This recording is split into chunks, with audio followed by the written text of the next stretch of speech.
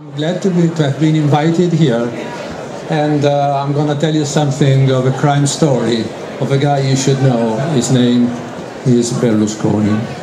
These are the overwhelming questions about Silvio Berlusconi that open my book.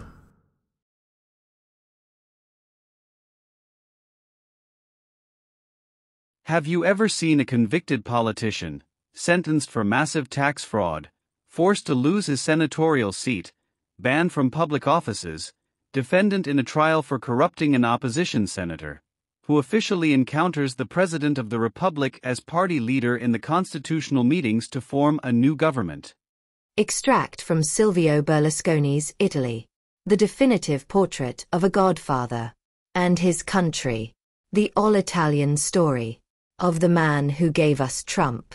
The first edition was a finalist at the 2015 London Book Fair's competition The Right Stuff.